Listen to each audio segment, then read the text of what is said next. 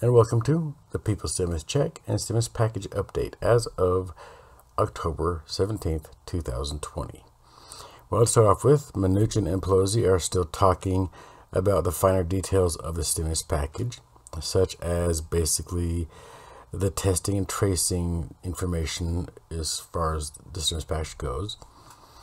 Apparently, there's a few discrepancies in the language, as it's called, of how it's written up, and Pelosi and MNUCHIN are trying to correct this language to make it so it is more feasible for the American people.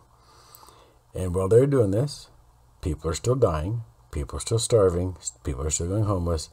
Well, they live in their nice posh little mansions, eating their caviar and not worrying about a thing. I don't know about you, but I want politicians that will work faster than what's currently going, what their current speed is, because it's going very slow. Because as we know, McConnell is doing basically nothing except for sitting in the Senate barking orders. And Nancy Pelosi and MNUCHIN are talking to each other about stimulus over the phone. They have not yet met in person, but that's another topic. And MNUCHIN is basically traveling to the Middle East today. He won't be back until the 20th of this month, which is Tuesday. He went there to talk about the support of the extended economic pact they have. So basically, I'm guessing we're going there to talk to them about dealing with money matters. But if you're thinking about what about our stimulus checks and our stimulus packages, don't worry about that, because Nancy Pelosi and Steve MNUCHIN have yet to meet in person to talk about the stimulus packages. They've been doing everything over the phone. And that includes today. They have had a phone call about the stimulus over the phone today. The information on that phone call has yet to be released. But when it does, I will be sure to inform you guys of what was said, if it is relevant to keeping us Americans alive during this pandemic. Let's see here. Larry Kudlow was on Stuart Varney yesterday, being irrelevant as usual. In fact, I actually have a clip of him being quite irrelevant as usual. So please indulge me with this little clip, and I'll be right back. Thank you. But let me press you again. What growth rate do you expect in the fourth quarter?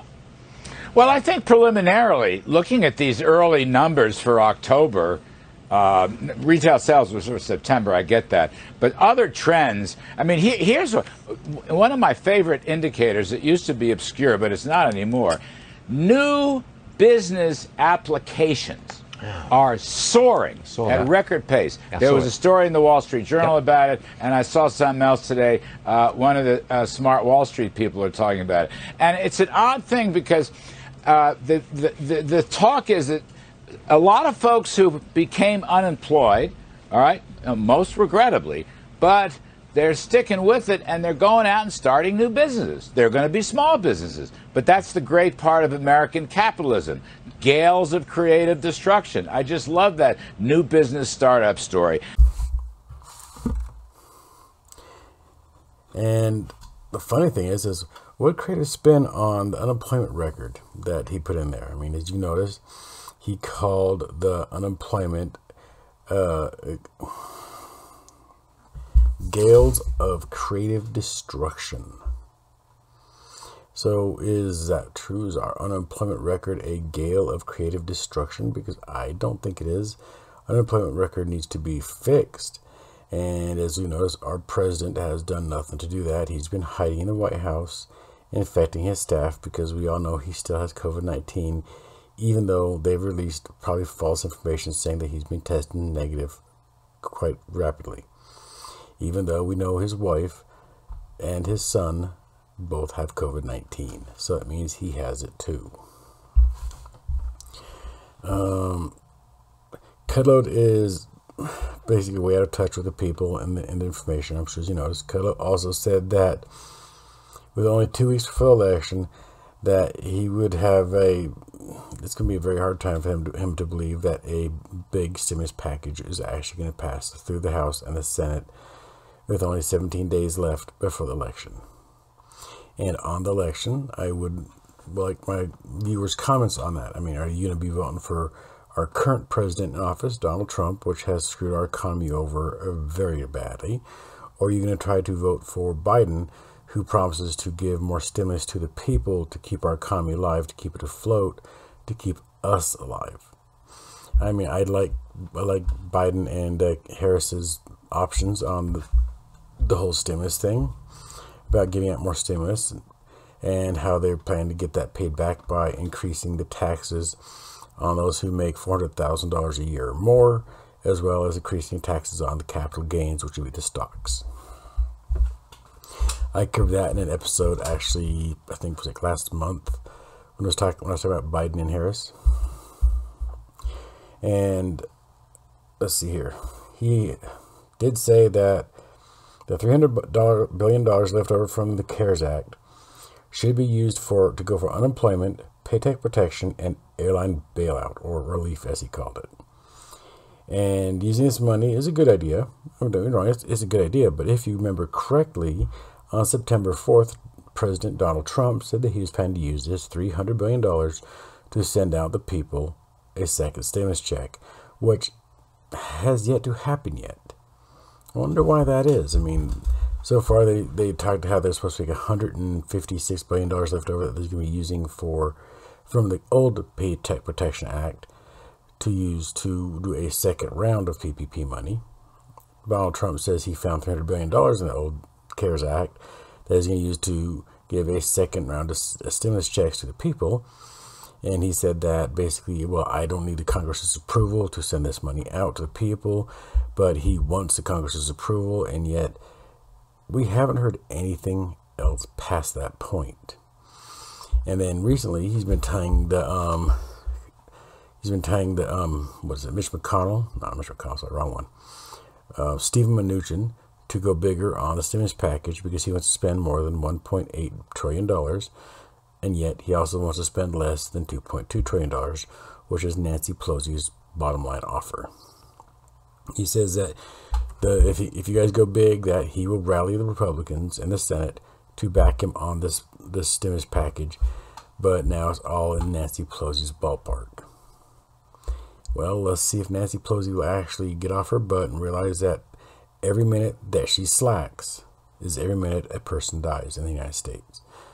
Because all these deaths got a toll up on all the Senate, all the House of Representatives, as well as all the Trump administration, including the president himself, because every death is blood on their hands for not doing something faster.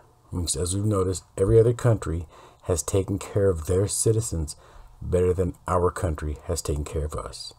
They've given us a one-time stimulus check to bridge us over for God knows how many months now. They gave $600 a week for unemployment for everyone that was on unemployment, not realizing that not everyone will qualify for unemployment. So those people that didn't qualify for unemployment basically got nothing. And then also their, renter moratorium, as well as one for mortgage as well, expired. And they haven't done nothing about that yet. I think they have like a temporary one in place because the CDC said something about they don't want the spread of COVID to get worse, so they did something about it. And I think that's about to expire in December as well. And all the Senate seems to be worried about is the Supreme Court nominee, Amy Barrett, and making sure that she gets into office. And the only reason why they want to do that is because they want to get rid of the Affordable Cares Act put in place by Obama. And I don't blame them, because the Affordable Cares Act is basically a useless bill because it does nothing but forces people to get health insurance even if they can't afford it.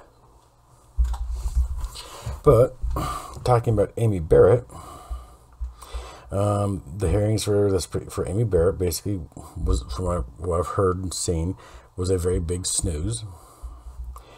These hearings didn't really rally up the base. In other words, Trump was actually hoping that these would rally up all the Republicans to be behind his nominee. And well, he might have another thing coming on that idea, because I'm not sure if they were too impressed of the hearings, because from what's come across my ears, my eyes, is that these hearings were actually boring and a snooze fest, basically. And as far as McConnell goes, McConnell still wants to put a skinny bill through and see if it'll pass. The skinny bill will be $500 billion, and that'd cover for paycheck protection, a little bit of unemployment, and I think the airlines are the three main things he wants to pass through. And we all know that a skinny bill will not get passed by the House of Representatives because Nancy Pelosi can say that is too small, and she does not want to do piecemeal, as it's called, as far as standalone stimulus bills.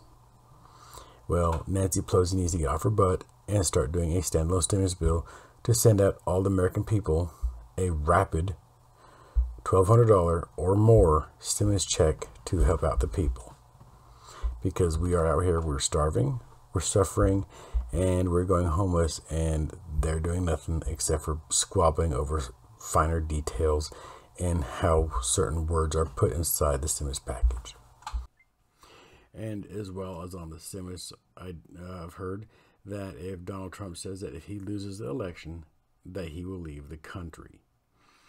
The only problem I see with that is he was at one time, if he loses the election, he would have been the president of the United States, which means if he leaves the country, he would be basically a threat to national security, and he might try to sell out our secrets to the Russians, which are his friends. And I don't know if that's really going to work that well with the United States letting their president live out of the country, knowing that he's a threat risk to the country. But we'll see what happens, because I hope he loses anyways, and I think the only place that he should go isn't out of the country. It's more like in a maximum security prison where he'll spend the rest of his natural life for committing massive counts of murder, as well as lying to the population and stealing from them as well. But these are my opinions. But until next time, you guys have a magnificent Saturday. And remember, stay safe, and we're on this together. I'm going to broadcast again to you guys tomorrow or Monday, whichever comes first.